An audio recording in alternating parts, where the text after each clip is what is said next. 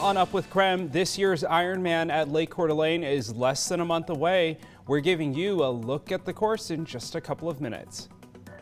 And we're taking you outside on this Monday morning. We have scattered showers around the inland northwest as we speak. I'll let you know what those mean for our ongoing drought. Plus, an inspiring story about life after addiction from a soon-to-be graduate of UW. By the time I was 15 years old, I was a full-blown drug addict. We'll tell you about her transformative story and the impact it's having across the globe.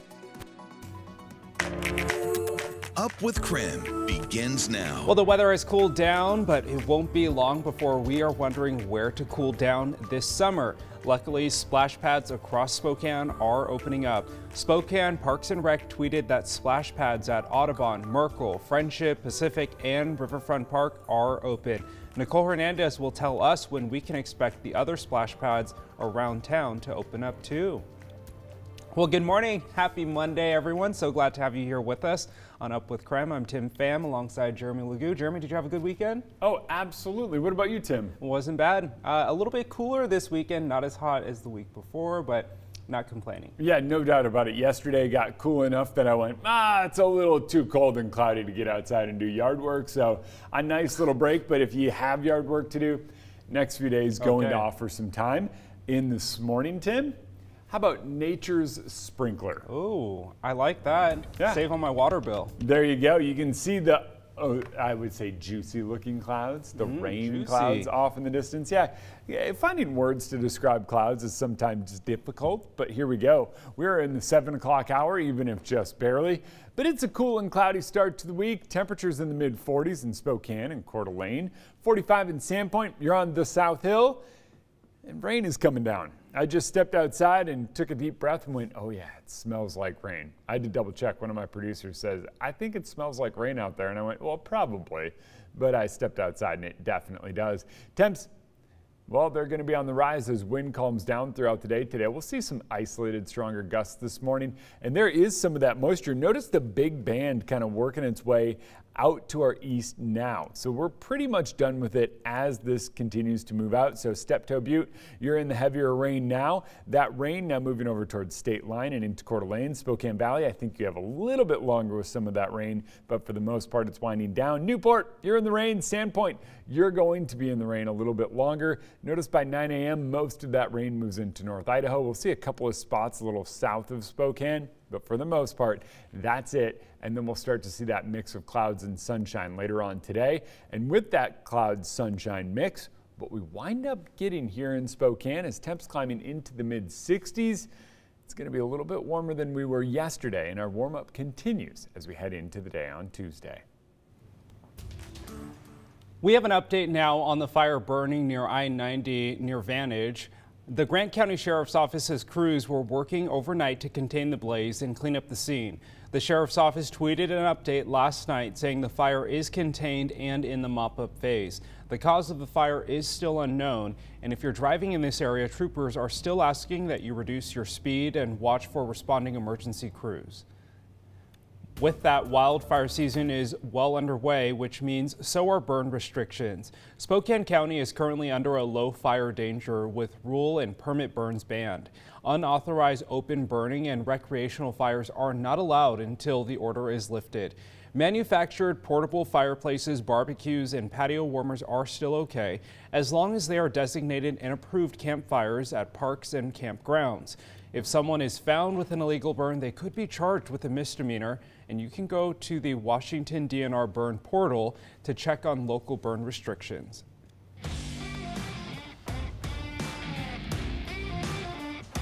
We are jamming on a Monday, Jeremy. I like that music. Well, one of the most difficult one-day sporting events in the world is coming to Coeur d'Alene. The Ironman is making its return to North Idaho in just 3 weeks. Brandon T. Jones is joining us from Coeur d'Alene to talk about the course athletes will compete on later this month.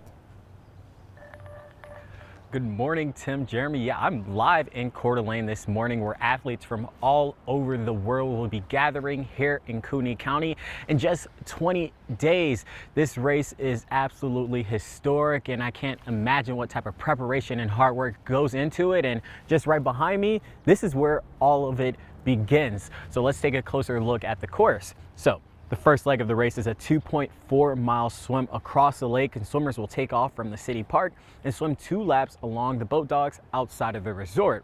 After they make it back to the beach, they'll transition to the bike course. Athletes will ride 112 miles on a route through downtown and along US 95. The last leg before the finish line is a 26.2-mile run through the city.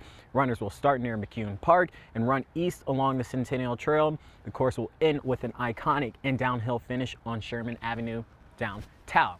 So later in this morning, I'll talk to you about what my conversation was like with the volunteer director for this race, because they desperately need volunteers to help sign up and help some of these top athletes from across the world. So if you're interested in volunteering, please text us the word Ironman to 509-448-2000. Tim, Jeremy. Brandon, thanks so much. It looks like someone's training right behind him too. All right, time for your morning rush now. More news in less time. The Kootenai County Sheriff's Office is searching for the person who set fire to a coaster at Silverwood Theme Park. A spokesperson at Silverwood says the suspect cut a hole in a fence and set fire to terror, and they set it on fire. Now, a security guard discovered the flame around 30 in the morning on Saturday and put it out with a fire extinguisher. The coaster was only slightly damaged and was repaired before the park opened Saturday morning. Silverwood's director of marketing says that the other coasters were inspected as well. They are asking anyone who may have information to call Kootenai County Sheriff's Office. And so far, there's no timeline on when the U.S.-Canadian border will reopen. Now, some Washington families are saying enough is enough. On Saturday, people gathered on both sides along the border near a small community of Linden to push for the border to reopen. They say they've been cut off from loved ones for more than a year and believe with the success of the vaccine rollout, it's time to allow families to reconnect. Kind of makes me angry, really, and sad. It's just not right. Saturday marked the third weekend the group gathered, and they said they'll continue to come out as long as the border remains closed. And the state will be watching out for Asian giant hornets this summer. Starting next month, WashDOT crews will help the Department of Agriculture set up traps for the hornets along highways. They will be monitored throughout fall. And the Mariners started their own incentive program, but only for those who get vaccinated at the park. All you have to do is get your shot between June 14th and June 23rd. You'll automatically get a free pair of tickets to an upcoming M's game and a $20 Amazon gift card.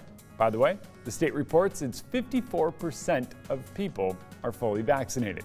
That's among those who are eligible, and 63% have initiated their vaccination process, meaning they've received at least one dose. That's your Morning Rush. More news in less time. Let us know what's happening in your neighborhood by using the hashtag #UpWithKREM on social media. And still ahead, Amazon is preparing to launch a new service. Coming up in our next half hour on Up with KREM, how you can kick Amazon sidewalk to the curb. And of course, we're going to take you outside and talk a changing weather pattern. Oh, today's not going to feel anything like it did on this day last week. We're expecting highs in the 60s for now, but it should start to warm up by later on this week, and you might be ready to cool off this weekend. We have new guidelines from the governor, and they've allowed the city to reopen more splash pads right before a cold front hit our region. But kids may soon be ready to celebrate the end of school year and do so on one of those splash pads later on this week.